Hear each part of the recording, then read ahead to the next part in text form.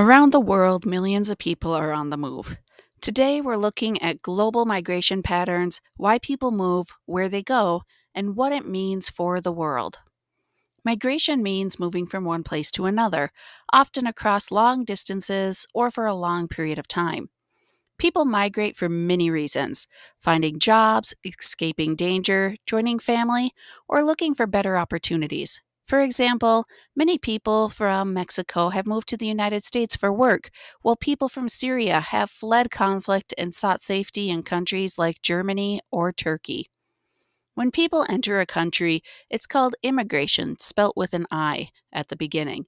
When they leave, it's called emigration, spelt with an E at the beginning. And the balance between the two is called net migration. For example, Canada has a positive net migration. It attracts more immigrants than it loses immigrants. On the other hand, some countries facing war or economic struggles experience negative net migration, as more people are leaving their country than immigrating into it. There are several types of migration, and each has real world examples. Voluntary migration is when people choose to move.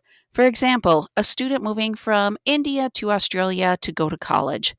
Forced migration happens when you have no choice, such as Ukrainians leaving their country because of war, or people displaced by natural disasters like the 2010 earthquake in Haiti. Internal migration is movement within a country. In China, millions have moved from rural villages to booming cities like Shanghai or Beijing.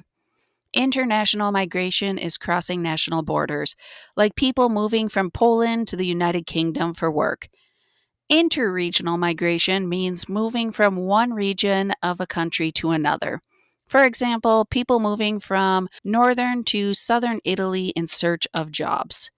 Intraregional migration happens within the same area, such as moving from one neighborhood in London to another, or from a small town outside of Sydney to the city center itself.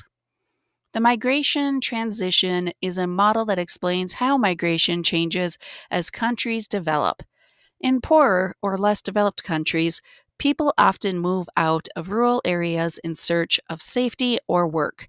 For example, many people from rural parts of sub-Saharan Africa have migrated to cities in hopes of finding jobs. As countries become wealthier, they begin to attract immigrants.